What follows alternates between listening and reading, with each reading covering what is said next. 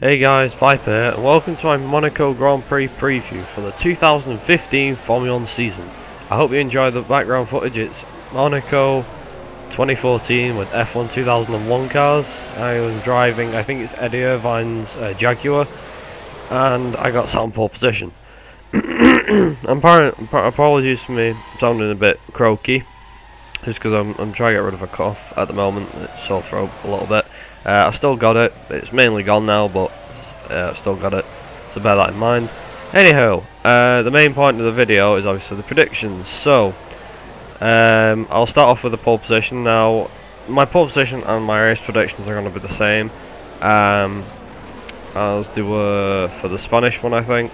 But the only thing that's different is that, well, Monaco, for me, I always think it's been proved the past 2 years that Nico Rosberg has the dominant force or the upper hand over Lewis Hamilton. So for me, this is quite it's not for me, but for Lewis, this is an opportunity to try and gain some ground on Nico. But Nico's obviously quite strong here, so it'll be quite difficult for Lewis to do so.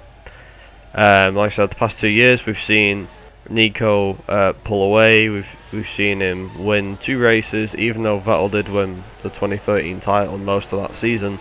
He didn't manage to win Monaco because Rosberg won it, and because Rosberg was in the unbeatable car last year, he managed to win it in that car easy.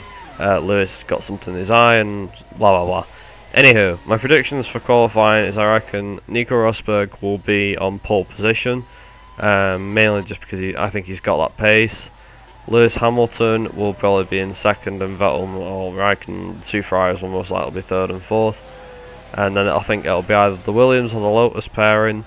Toro Rosso will be in the mix somewhere for the rest of the battle, and also Red Bull's going to be in there. I think because Red Bull's got a short top speed, I don't think it's the shortest of the field this year like it was last year, but I still think it's short, so I think this track could work to their advantage like it did for Ricciardo last year. As for the race predictions, I don't think anyone's going to be able to touch Nico Rosberg, so I reckon Nico will win it. Lewis will probably come second. It'll probably, like I said, it's the same as my quality predictions, so Lewis will come second, one of the Ferraris will come third, or I imagine it'll probably be Vettel, but Raikkonen might make a surprise if he does, considering he has won Monaco before, in the wet, I think it was, in 2007 or 2008, I'm not sure. But I think we saw last year the 2 points that Marussia managed to score thanks to Jules Bianchi, so I think if all goes well, and there's quite a few retirements like there was last year, see McLaren Honda scoring some points. But apart from that, like I said, my predictions are Rosberg gets pole, he wins the race, Lewis comes second, so Hamilton comes second, then it's one of the Ferraris, both the Ferraris will come third and fourth, I would imagine, and then from 5th to 10th it will be a scrap between Toro Rosso's, Lotus, Red Bull and Williams. I don't know what order they would, but I'm just going to say, for now, I'd say one of the Williams, most likely Bottas, I think. He did quite well last year, so Bottas and then Massa. Grosjean will probably be 7th, I reckon. Ricciardo will be 7th, Grosjean will be 8th. I reckon Verstappen will be 9th, and it'll be a scrappy points finish for the last point, but I think Alonso should be in that mix for the last point, so that'll be quite interesting to see.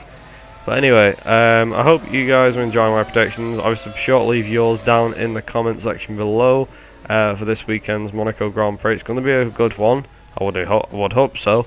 Mercedes probably will dominate up front, but I think it'll be a lot closer.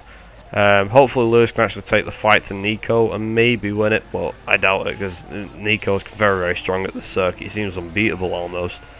So those are my predictions, and I hope to see you guys in my next video. Until then, thanks for watching, and ta-ra.